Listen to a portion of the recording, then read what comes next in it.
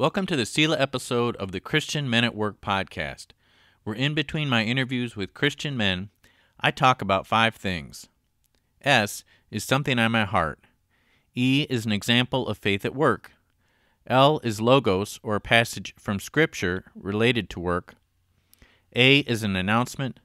And H is a handy tip to help you be more effective at your work.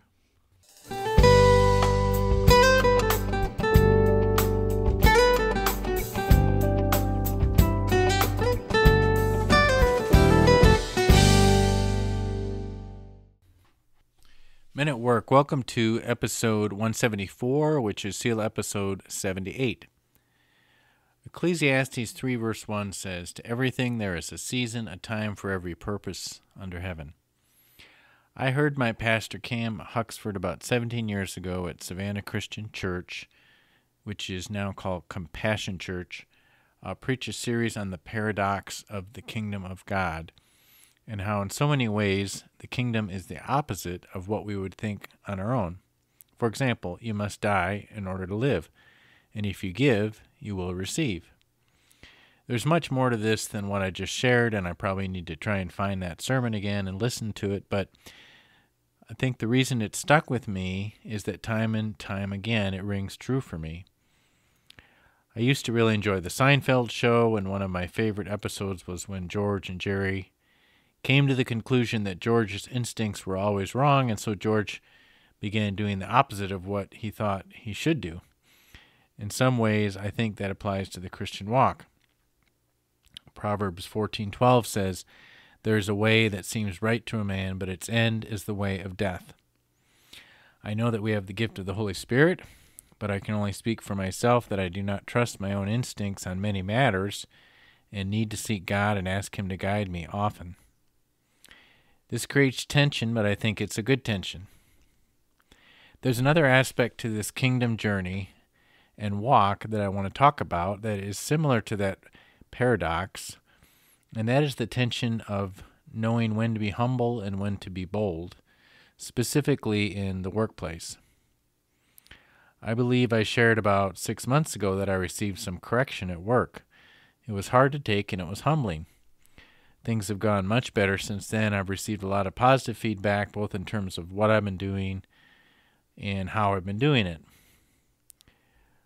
I've heard it said that the Christian walk is a tension between grace and law, between humility and boldness, between strength and weakness, and our response and focus to things we face in life should vary depending on where we are at in our circumstances.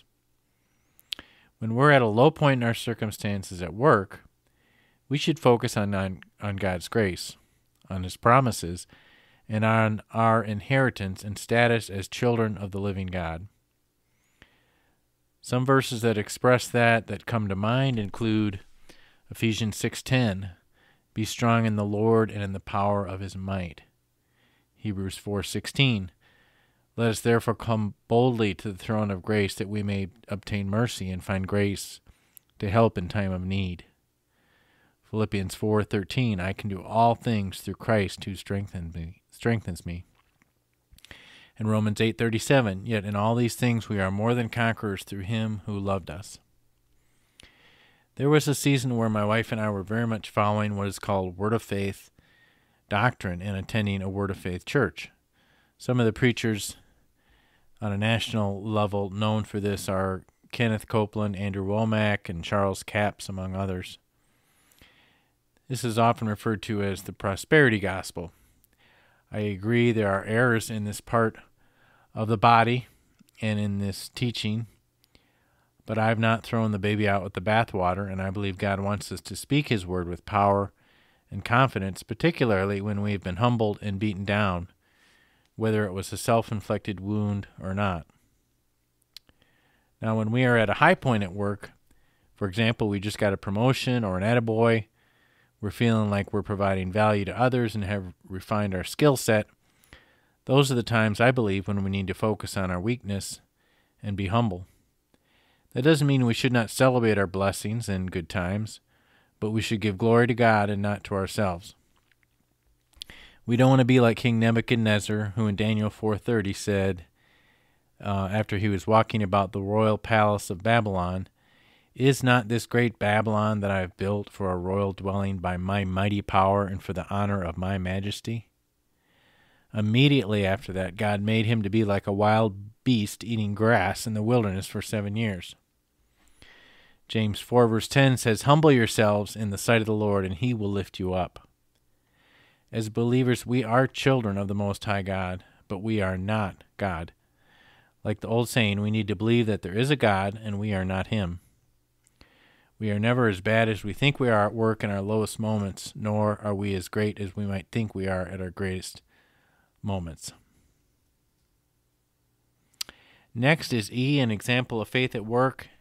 And I would like to use an example, the very first person I interviewed on this podcast, Dave Brown.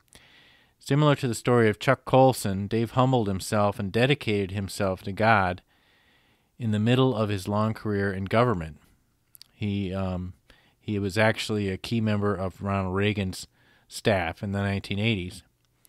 He later went to seminary and became a pastor and has led a ministry to men, which is how I was introduced to him.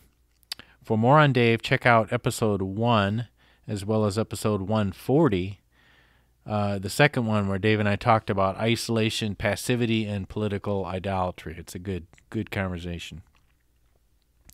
Next is L, or logos, scripture related to work, and I'm going to refer to 1 Timothy 6:17 to 19. "As for the rich in this present age, charge them not to be haughty, nor to set their hopes on the uncertainty of riches, but on God, who richly provides us with everything to enjoy. They are to do good, to be rich in good works, to be generous and ready to share, thus storing up treasure for themselves as a good foundation for the future, so that they may take hold of that which is truly life." Next is A, an announcement, just a reminder. If you'd like to support the ministry, you can find out more on christianmenatwork.com. And to wrap it up, H, a handy tip, continuing with jokes that you can share at work. What did the ocean say to the shore? Nothing, he just waved. And that will do it for this episode. Love you guys. Hope you have a great week, and we'll talk to you soon. God bless.